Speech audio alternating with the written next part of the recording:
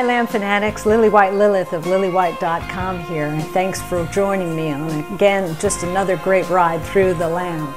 You know, one of the great things about meeting a lot of the fellow Lamb fanatics that I have on this journey is that sometimes people come up and best you at just about everything.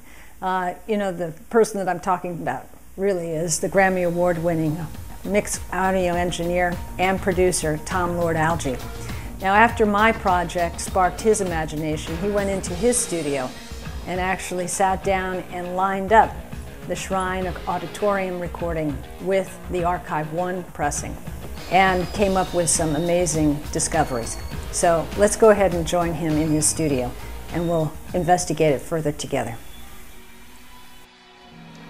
Welcome to South Beach Studios. We're about to enter the chamber. There's not 32 doors, but it's a chamber nonetheless. Come on in.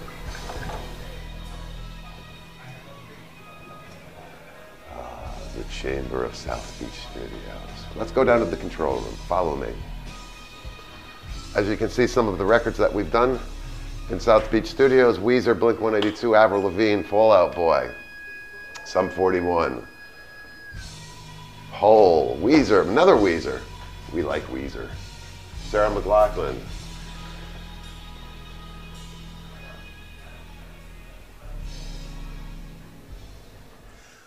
I'm Tom Lord-Alge. Welcome to South Beach Studios.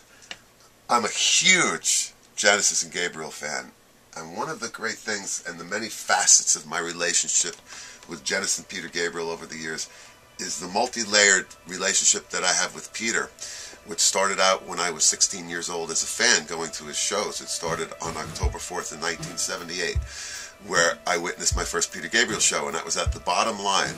And lucky me, it was 2 shows that night. And I was hooked. And over the years, since 1978, I've been to well over 200 Peter Gabriel shows. And my relationship with Peter started as a fanatic fan. And I always let Peter know that I was at the show, one, by having great seats and being able to weasel my way into a seat where I would be able to have eye contact with Peter. So our relationship began as a fanatical fan, and I would talk to him after the show, and he knew me through that. Secondly, as I became a professional in the music industry, he approached me about working with me. I made it clear to him that I wanted to do the work on my own, because in my mind, I never wanted him to put 2 and 2 together and realize I was that fan.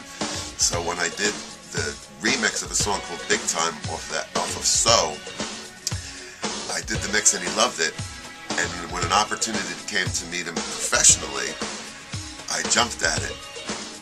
And I remember him walking in the room and me introducing myself. I go, I'm Tom Lord-Alge. And he said to me, "You're that guy." And I said, "Now you understand why I didn't want you to meet me in person before you judged me on my work." And he laughed. And yes, now I understand. So that would be the second part of the relationship I have with Peter. And the third part is somewhere around the late 90s or early 2000s, Peter bought a company called Solid State Logic. What I'm sitting in front of right now is a recording console made by a company called Solid State Logic. I've been a huge supporter of this particular console since 1984 when I first came across one, and have mixed every single song I've ever worked on has been mixed on a Solid State Logic console. So now our relationship is threefold, because now I'm also a customer that purchases the equipment from the company that he owns. Peter's always been very generous with his time with me, and every time I sit in front of an SSL, there's always that bit of rail running through me that I like to translate into the mixing and the music that I work on. Now, having give you some of that insight, I've been working on lining up the original recording from the Shrine Auditorium with the archive version, which had some overdubs on it. And one of the interesting things that I found is there are a handful of songs that have little or no overdubs. But one of them is probably one of the more poignant moments in the record, and the big turning point is the Chamber of 32 Doors. The Chamber of 32 Doors has no overdubs, it has no fixes, and it is as it was performed. And this is the Chamber of 32 Doors.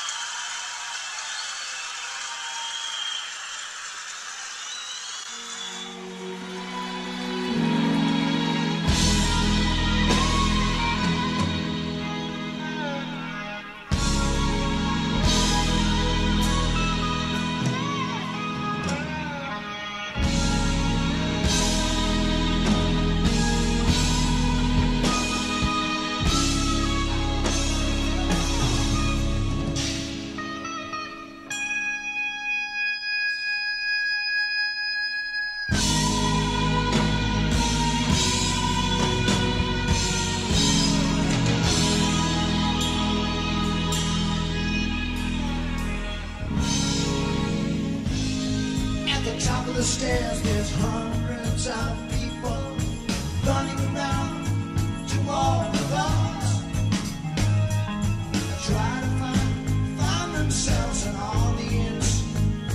Their inductions need applause. The rich man stands in front of me. It's just pure passion, pure performance. No trickery, no technology, pure artistry, pure emotion.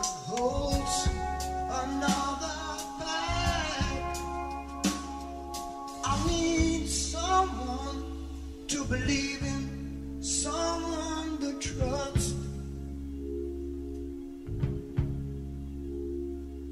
I need someone to believe in, someone to trust.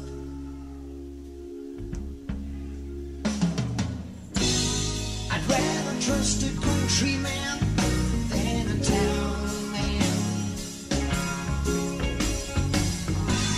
You can judge by his eyes, take a look if you can. You smile to his God.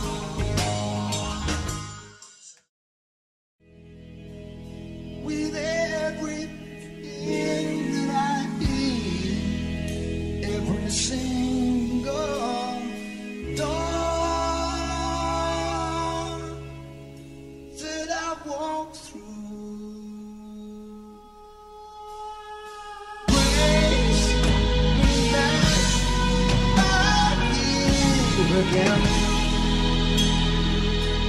I've got to find With all of its warts, it is just such an emotional performance. sing along the chants. And I'm so happy that they didn't touch it.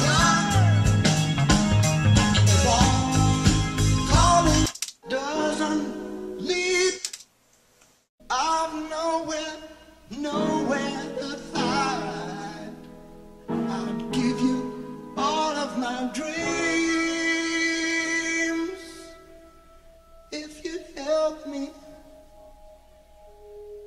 find a door that doesn't lead me back again. Take me away.